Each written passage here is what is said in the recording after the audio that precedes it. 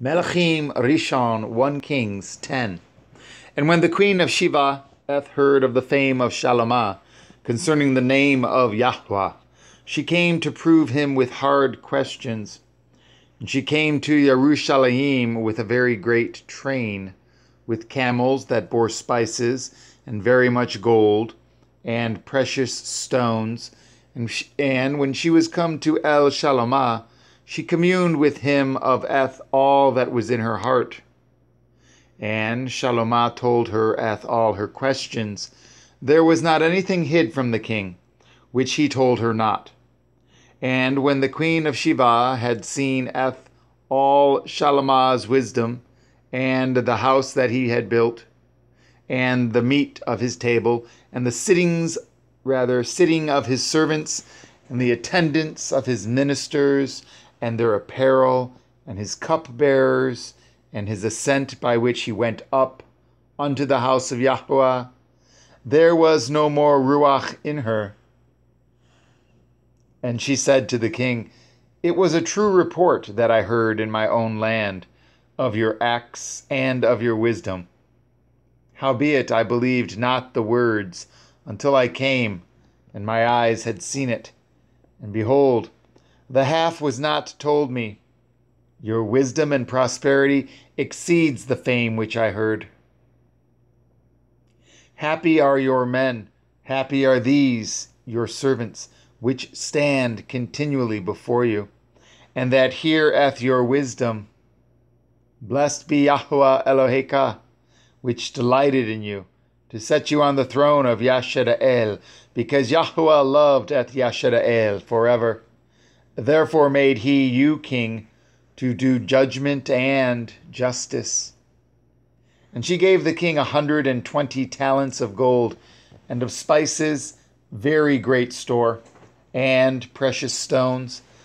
There came no more such abundance of spices as these, which the queen of Sheba gave to King Shalomah.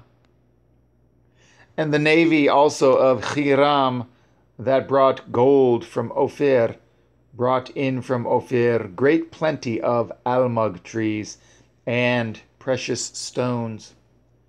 And the king made of the almug trees pillars for the house of Yahweh, and for the king's house, harps also and psalteries for singers. There came no such almug trees, nor were seen unto this day.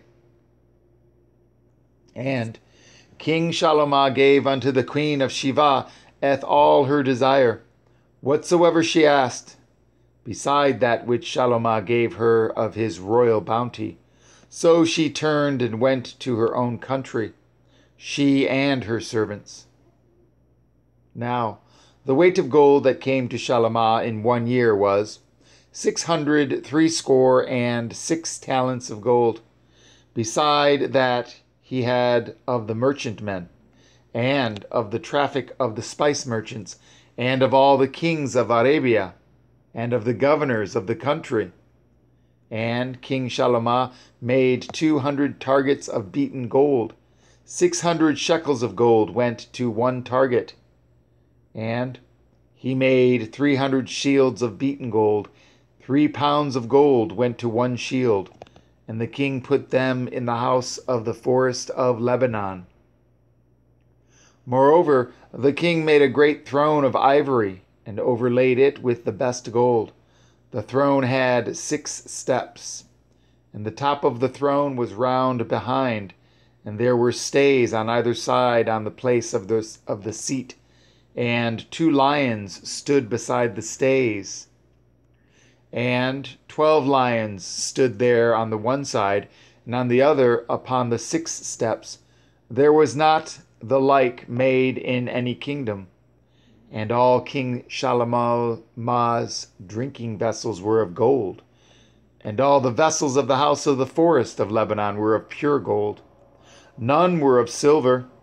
It was nothing accounted of in the days of Shalomah. For the king had at sea a navy of Tarshish with the navy of Hiram. Once in 3 years came the navy of Tarshish, bringing gold and silver, ivory and apes and peacocks. So King HalleluYAH exceeded all the kings of the earth for riches and for wisdom. And all the earth sought to HalleluYAH to hear his wisdom, which Elohim had put in his heart. And they brought every man his present, vessels of silver and vessels of gold, and garments and armor, and spices, horses and mules, a rate year by year. And HalleluYAH gathered together chariots and horsemen, and he had 1,400 chariots, and 12,000 horsemen, whom he bestowed in the cities for chariots, and with the king at Jerusalem.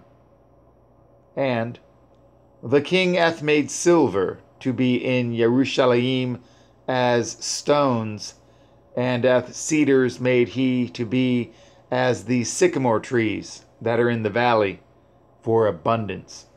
And HalleluYAH had horses brought out of Mitzrayim, and linen yarn. The king's merchants received the linen yarn at a price. And a chariot came up and went out of Mitzrayim for 600 shekels of silver, and a horse for 150. And so for all the kings of the Chittim, and for the kings of Aram, did they bring them out by their means.